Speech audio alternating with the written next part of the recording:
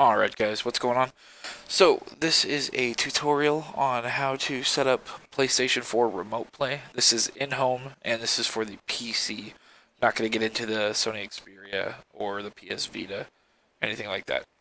So, first thing you're going to want to do is you're going to want to go up, go to your settings, go down, past it, go to Remote Play Connection Settings. Make sure that it is enabled, right here. Make sure that's checked.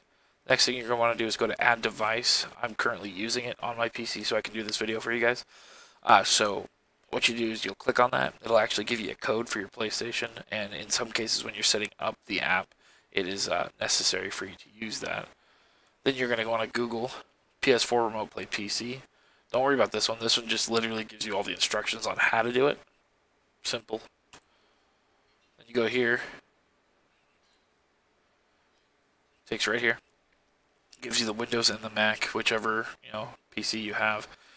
Then you go click on it. You'll download it. I've already got it downloaded here, so let's take a look. Go ahead and close that. So here's what it looks like when it's downloaded.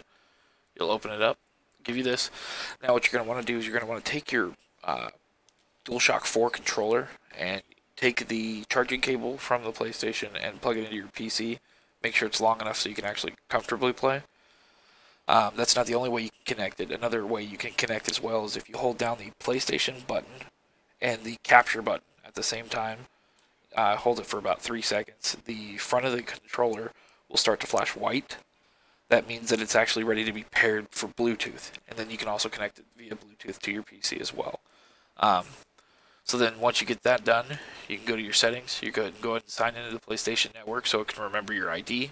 Here's where you can select your resolution depending on your bandwidth on your computer and on your PlayStation. I mean, preferably you'd be hardwired for both and have at least 50 to 100 megabytes per second internet.